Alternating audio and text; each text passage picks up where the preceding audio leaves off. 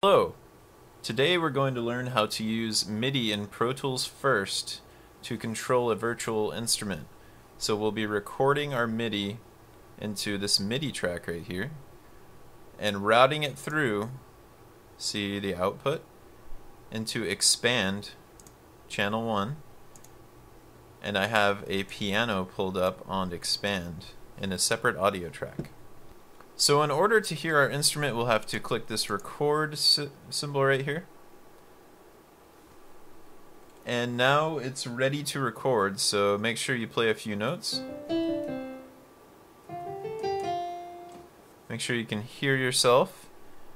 And all we're going to do is record enable, and we're going to press play to start recording.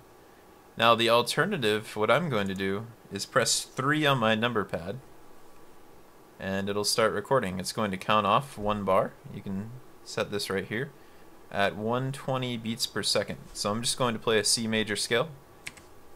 Now you might want to have a click track on for this so you can hear the metronome. So I just created a click track with create click track. So I'm going to press 3 on the number pad to start recording.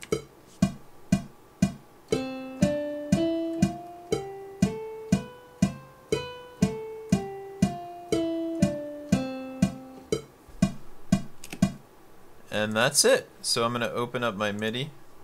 One thing we might want to do is right click on these event operations and quantize them. Quantizing puts all of your notes on a beat. So since we were playing da da da da da da da da, that's eighth notes. So we're going to quantize to eighth notes, and they should be perfectly lined up with the beat.